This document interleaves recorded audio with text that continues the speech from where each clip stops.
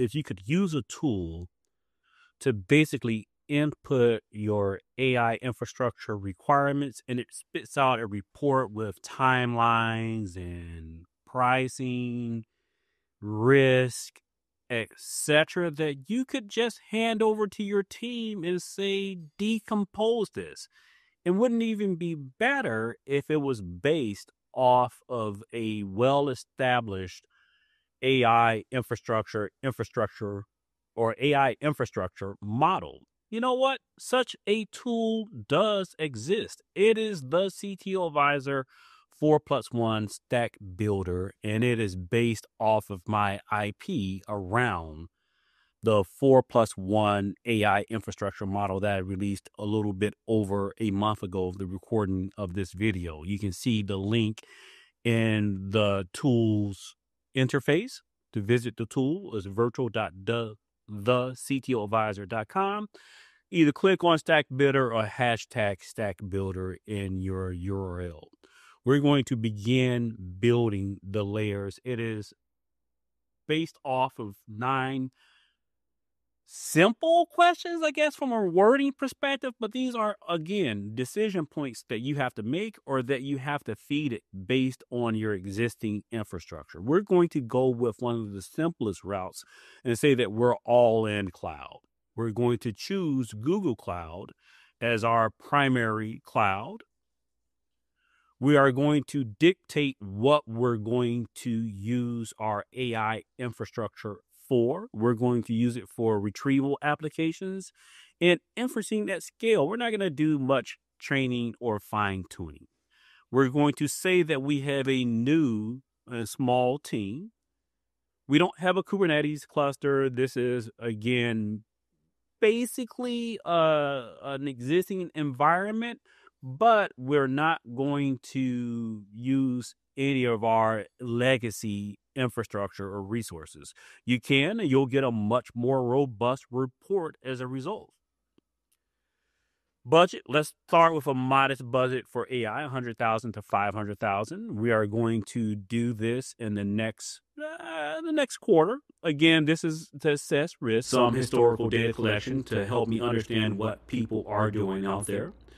Our number one concern, because we are using cloud, is developer velocity. What are our considerations from a operations perspective? And, high data egress costs are always, and of course, we really want our developers not waiting on infrastructure. So again, developer velocity. And you know what? For my security and compliance related folks out there, you know what? Let's go with agents can't access government data safely. All right. So this gets us to what do we need to build and what are the critical layers? Always layer 2C is a must-have requirement in my framework, generally speaking. And any additional required layers. And now we're going to do a vendor search for what's out there.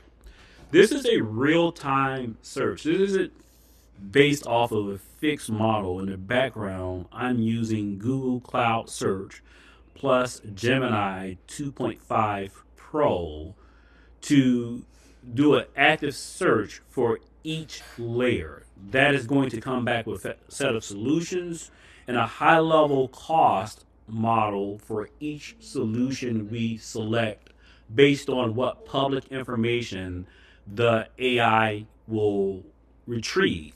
So, with that said, it takes a relative long time to when you're using AI with, let's say, a chat GTP or Perplexity. It takes about 2 minutes or a minute and a half, as you can see.